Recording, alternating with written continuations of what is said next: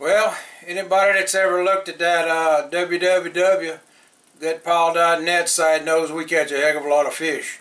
We shoot a lot of hogs and deer and various and sundry other stuff too. Well, we don't eat fried fish all that much, but we like to go and cook them on that smoke vault or broil them or bake them or something. About the only thing anybody ever eats with them is French fries. Well, I can't eat them French fries either.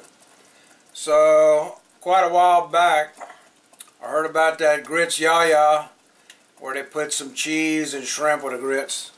So I'll come up with my catfish yaya. What this is I took that catfish, I cooked it in the same pot with some butter, and I diced up, real small dice, some chili pekin sausage. And I put a little bit of that crab and crawfish boil in there too, with some garlic salt. So now I'm going to mix this in with it. And you can put the ratio to whatever you feel most comfortable.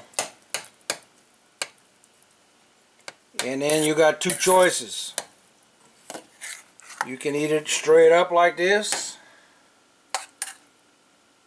as a side dish, or you can take it and you can mix some of this shredded cheese in there.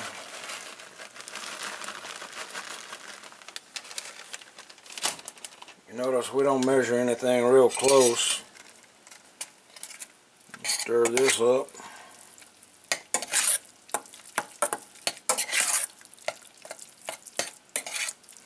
And if you can't get that chili pekin sausage, which I'm willing to bet you probably can't find, go ahead and several people got jalapeno flavored sausage.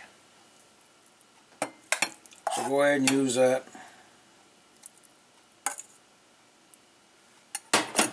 You got to put a little bit of salt in there when you cook them grits, but you can always come back with that trail dust and put that on top of there too.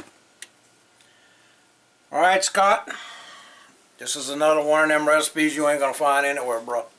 But I'll name it after you if you want. We'll see y'all next week.